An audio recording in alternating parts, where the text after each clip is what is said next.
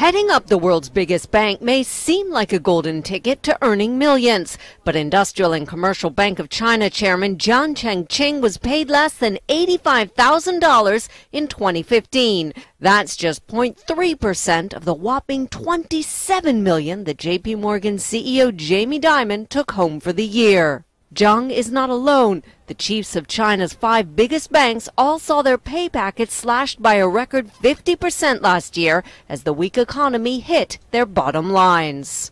But ever since Beijing started cracking down on corruption, big salaries and other perks have been slashed to make sure top bankers can't abuse their power.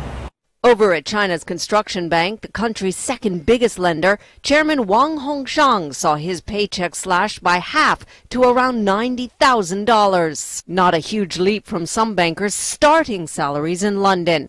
In the U.S., many bank bosses are seeing their paychecks rise as things return to normal in the wake of the financial crisis. CEOs incentivized to rebuild their firms like Bank of America, which gave Chief Brian Moynihan a 23% pay rise as a reward for cutting expenses. China, on the other hand, is moving in the opposite direction, with big names being held to account as banking profits enter a tough new chapter in uncertain times.